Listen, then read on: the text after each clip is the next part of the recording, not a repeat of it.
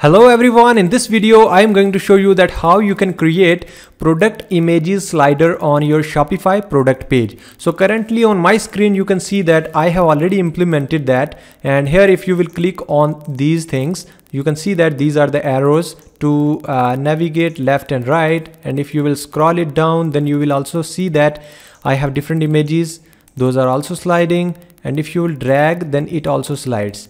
And if you are selecting any specific variant on the right hand side, for example brown, white, pink, gray, blue, so blue is not available, that's why it is showing unavailable. Otherwise this is showing all the variants which were there. So this is really an important thing to convert your customers if they are visiting onto your store. So how I implemented, actually I did a lot of struggle, and in that way I added the code and finally I did that. So let me show you that how you can do in your own store. So first of all you need to go to your Shopify store, and here we have the dashboard. And first of all you should click on themes. On the right hand side you can see that here we have Brooklyn theme, and click on actions, then click on edit code. Actually I have already removed the code, so let me refresh this page again. So if I have refreshed, then now the design is little different. I mean this is something like this.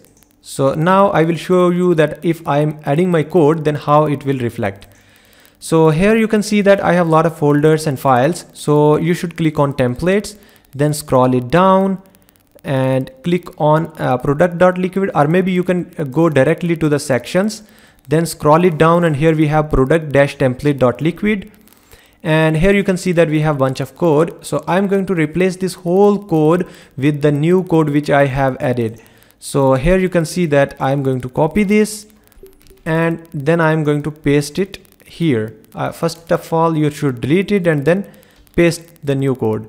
Let me save these changes, and once you are done, then if you are refreshing this page, then you can see that that specific product slider is available here. So this is quite easy. If you are also thinking that you have also needed something like that, then you can connect me. I will be adding the WhatsApp number and also the email, Skype ID. So wherever you are comfortable you can connect me, and I will definitely help you out with implementing this kind of thing.